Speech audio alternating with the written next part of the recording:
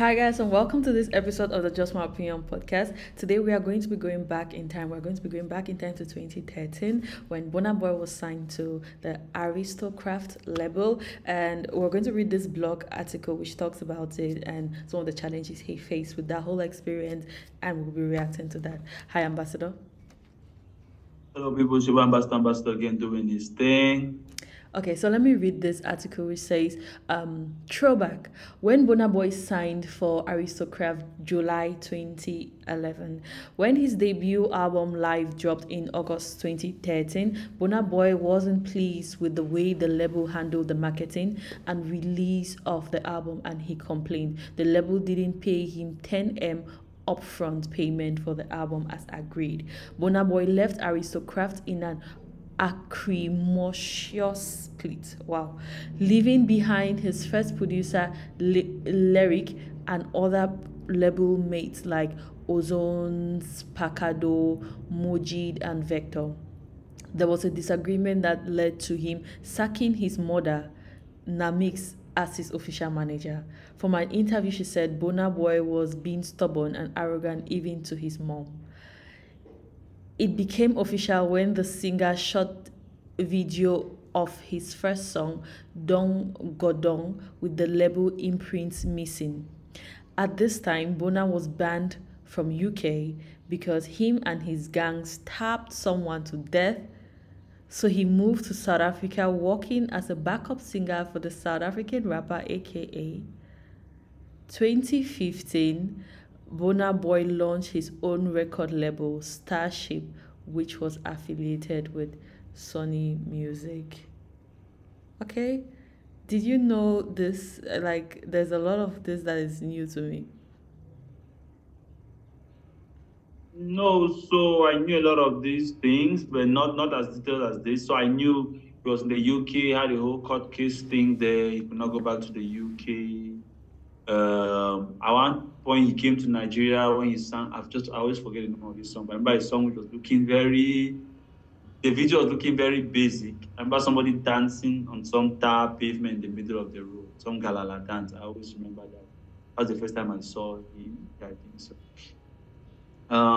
Then I think he moved to Ghana, did a couple of things there in Ghana, came back to Nigeria, then moved to South Africa. I think I might be having the timing wrong.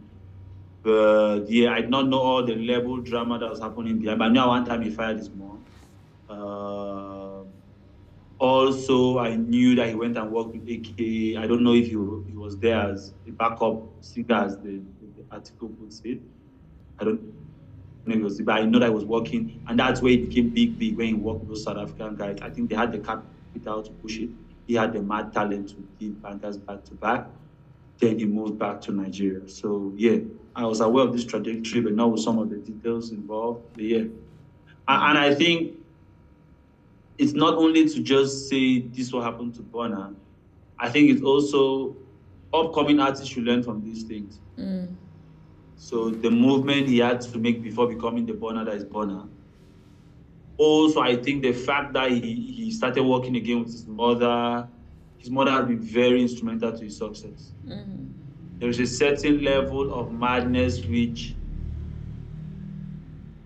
only a Momager can be able to coordinate and control, where she has authority which is above her legal manager authority, given that she's your mother. As somebody was saying, Burna Boy is even crazier than Davido and Wizkid, but he wonders why he does not have all the scandals and baby mama dramas Wizkid and Davido have. Then he said maybe it's because his mom is his manager, because there's a certain point where she puts on the mother cap, and she does not want to even, you can sack her as a manager, but you cannot sack her as a mother. So she's going to go ahead. So they were like, if we know Burna Boy he's actually just see his face and know that this guy is stubborn. He's out there, people say he smokes the weed and all of those things, more than all the Burna Boy and Davido put together. But you wonder why his career is steady, he's scandal-free, I think it's because his mother is a manager. And for people who usually start off young, Davido, Wizkid, and Burna Boy, I think all of these guys started even younger than Burna Boy when they blew up. We saw in the case of like Bow Wow, his mother was his manager. Lots of those cases, you need your mother there to guide you to maybe you are in your 30s. Then you can now try to same thing with Beyonce. Her father was there till she even got married to Jay-Z. Then I think she moved on. Yeah, so I think that's the lesson to take from this story of he had his ups and downs. He had scary stories that look like they can shut down any man's life, star or not star. But he kept him moving. But I also think the Achilles heel in this story might also be the fact that his mother was there beside him. Some of his roughest of times. So he also believed in his career because being bouncing from place to place like that is easy to give up. If he kept on chasing the dream till Burna is the Burna we know today. I think lots of lessons to learn from this. And the African artists and their label drama is never you cannot miss to play out. That's why Echo.online is there to solve some of those problems. Shall we tell them, guys? Jump on Echo.online. You don't always need a label. Labels are needed at a point in time, but you don't always need a label, especially where labels are not giving you what you want. You can make your things happen by yourself. Yeah, definitely. I like the angle which you looked at it. Like upcoming artists today, we see the name Grammy Award winning artist Burna. His name is bigger than life. He has all these big collaborations. He has these viral songs, and then some upcoming artists can see it and feel like, oh, okay, he did this, then he jumped, and then he did this. But I like that this story takes us back in time where, okay, this was a period in his life where there were, like you said, things which can shut down somebody's life, or things which might make you feel like, okay, everything is south from here on. So yeah, I like that point of view, and it's definitely a wake up call for several upcoming artists. And like, so for the person out there who doesn't have a mom who is engaged in the entertainment field, or a dad who is engaged in the entertainment field, I think it might do you some good if you look for a mentor either ways. So even if it's not a parent figure who can be there for you, it will provide you a lot of value if you have somebody, a mentor, a rational mind, an elderly mind who can help you guide your career. So yeah, I'm saying that. So I think we can proceed to talk about our sponsors. Yeah, I think I already started giving hints of Echo.online. I tell people Echo.online is an app and a website which is here to democratize the playing field for all African artists and also help democratize the art. What do I mean by democratize? It means almost everybody has access to it. As long as you have a phone, you have access to Echo.online.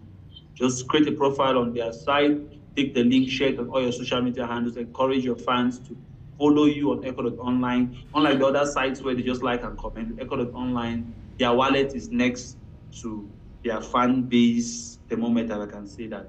So your fans can actually translate to supporting you using their money, because we call it online. It's like a marketplace where they can actually buy your things. They can buy your music, buy your merch, buy your tickets, and it's adapted to the premium methods in Africa. So using mobile money, they pay for those things. Using mobile money, you also withdraw your money. Most of your fans don't have credit cards, they don't have bank accounts, but they have phones and they have mobile money accounts, so they can actually buy and support. Same thing with the upcoming artists, they don't have accounts like that. So by using your phone, you can pull out your money, invest in your career, and then get your fans to follow you even more. That way, you are building a community on Echo.online too. You can also get endorsement deals by using the command which you have and getting your fans to buy and support your things. You also tell labels like you get your fans to buy and support their products too. So that's also leverage you could use. It has very strong analytics which you could see directly from your phone, and you could use that to also get deals and then strategize to know where to organize your next contest, where to sell your merch, to know where your fan base is strongest, using your analytics on Echo.online. Also, I tell people it does not just suffice to say we are trying to build the industry. We all need all hands on deck. So Echo.online, that's their contribution. Chakara TV, we are here. If you put yourself on Echo.online, just share the link on any of our comments. We're going to pick it up and push it on all the channels we have possible to support your music. Because when you grow, we grow, and we all grow. So, guys, as I said, jump on Echo.online, share it with us, and remember, your boy Ambassador.